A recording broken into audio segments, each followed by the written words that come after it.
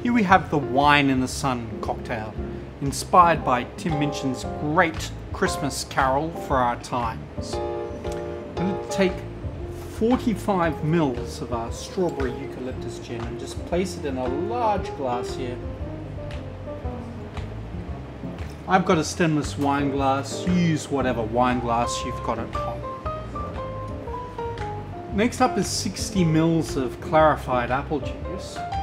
Depending on the season, I like to use Pink Lady, but it is dependent on sweetness and also acidity. Got some strongly brewed jasmine and elderflower tea.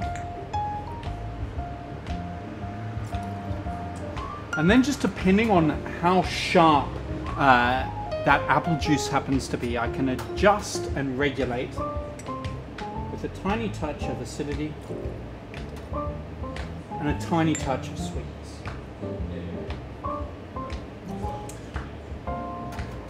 Those things are really kind of dependent on taste, but as a rough guide to proportions, we want 3 parts of gin, 4 parts of apple, 2 of tea, 1 of sour, and 1 of our sugar syrup.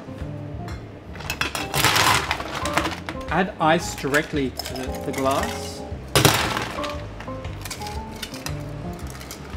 Nice and generous to keep the drink cold.